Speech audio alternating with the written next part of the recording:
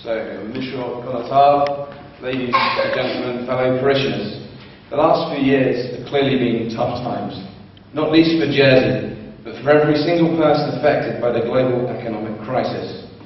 There have been recently, however, signs of change and recovery. Here in Jersey, we are very fortunate to have a valuable finance centre that is effectively regulated and represented on a global stage.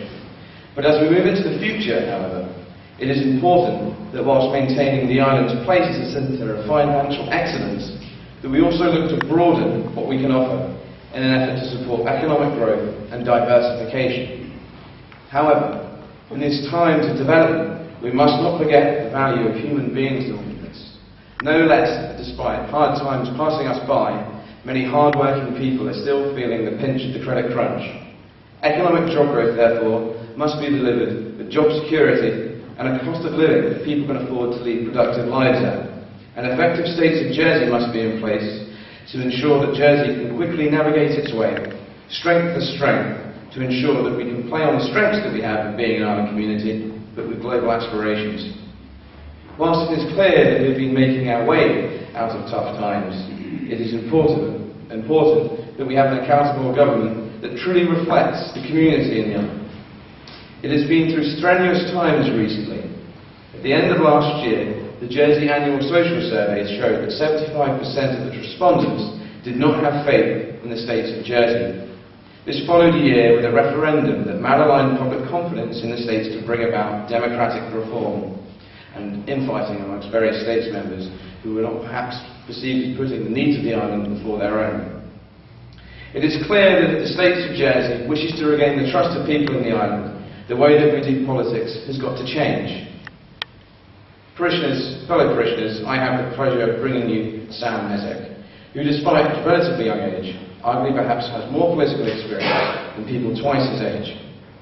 Now Sam has so far been involved in many political activities. At the age of 20, he represented Jersey at the 4th Commonwealth Youth Parliament in London, which culminated in a debate in the House of Lords. Sam has the ability, and as I know, has always had the ability, to ask difficult questions and challenge perhaps authority that is important to a democracy. At 21 years of age, he founded the group Reform Jersey to campaign for improvements to Jersey's democratic system. Sam has the initiative to actively seek democratic change and reform. Samuel studied law at university and worked at a local litigation firm. He understands the importance of legislation. Sam was elected chairman of the Lamont Street Youth Centre Studio Management Group, which decided how funding was spent and organised events for youth artists. Sam has always taken the lead role in community projects such as these. Sam volunteered as assistant to the Vice Bureau in Hammersmith and Fulham whilst at university. He is an effective constituent, or he was effective with constituent casework. Sam also helped lead the Option A group in last year's referendum campaign, so he has a track record of standing up for the democratic rights of voters. Sam's 5 priorities to the states, Sam's 5 priorities would be to pressure the states to reduce unemployment and enhance job security for those already in work, address the increasing cost of living, attempt to bring controls to excessive population growth, to improve housing standards, and to reform the states to increase St Helier's voice in government.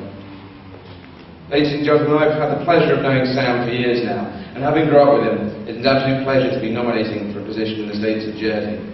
Sam, as always, ever since I've known him, has been a very passionate individual, and I'm glad to have seen him do this. So I'm very pleased to propose him today. Thank you very much.